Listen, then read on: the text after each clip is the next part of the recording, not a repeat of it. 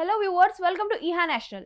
The crime thriller starring Aditya Roy Kapoor, Mrunal Thakur and Ronit Roy is important role failed to captivate the public. The film received mixed reviews from the reviewers and performed poorly at the box office.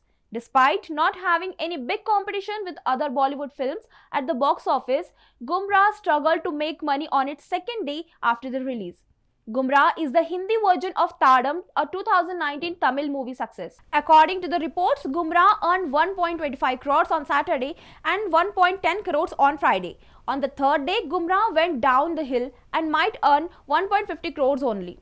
The film faced competition from the last week's release, Nani's Dasra and Ajay Devgan's Bhola, which have been holding well at the box office. Gumraah had overall 13.41% Hindi occupy on Sunday. Gumraah is this year's third Hindi version of South Indian films.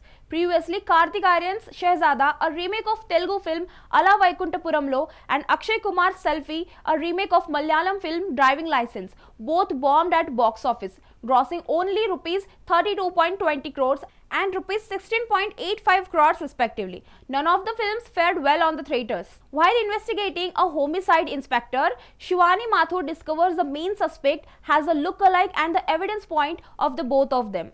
Things turns complicated when secrets related to the case unravel. Who is the real killer and will Shivani crack the case? Produced by the Bhushan Kumar T-Series and Murad Khetani's Cine One Studios. Mrunal and Aditya are seen together for the first time in the Gumraah. Aditya was last seen in the Hotstar show The Night Manager and has delivered just one hit film lead actor as Malang in the decade of since Ashiki 2. For knowing more Bollywood news like this, don't miss to subscribe our channel.